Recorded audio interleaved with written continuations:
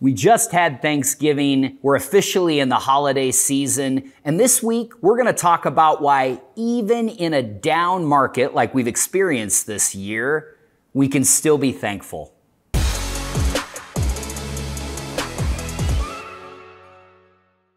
Happy Friday, everyone. I hope each of you is recovering from that wonderful feast that you had yesterday. This week, we're going to talk about not only what we can be thankful for in a more challenging year like this year when it comes to the markets, but also what we at 10 Capital are thankful for. From a market perspective, I'm sure a lot of you are sitting there and wondering, how could we be thankful for anything this year? The stock market has been trending downward for a majority of the year. Stocks and bonds are going to end the year negative for the first time in 50 years, and yet I'm sitting here with a smile on my face. There's still things that we can be thankful for. We've had numerous commentaries where we've talked to you this year about the ability to take advantage of Roth conversions in a down market and why that can be so beneficial to your long-term portfolio. We've had the ability for the first time in numerous years to do some tax loss harvesting in many portfolios, resetting basis and putting us in a nice place as we move forward with taxable portfolios.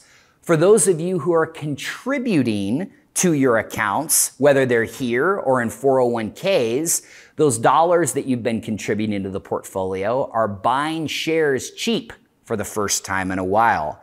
We've also been able to take advantage of reinvesting dividends into the portfolio and buying shares at prices that are lower than they would have been a year or two ago.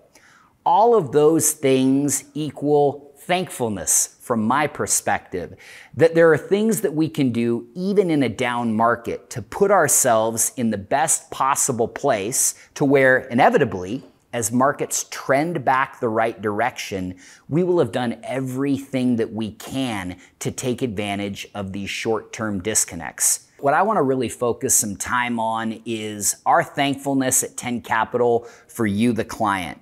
It has been so nice this year to get back to operating the way that we have in past years, now that we've come through the other side of the pandemic that we've experienced.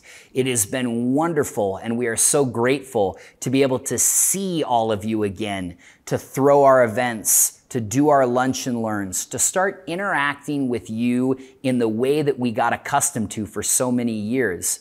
We are forever grateful and thankful for the trust that you give us to manage portfolios, not only through the good years that we've experienced for a long time, but also in the challenging years like we've had this year.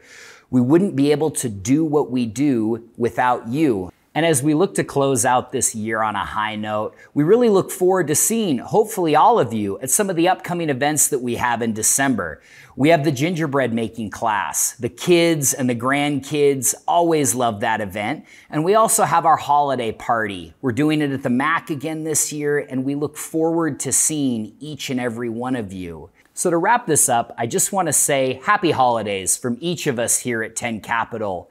Enjoy your families and your friends as we move through the end of this year, and we look forward to seeing each of you soon.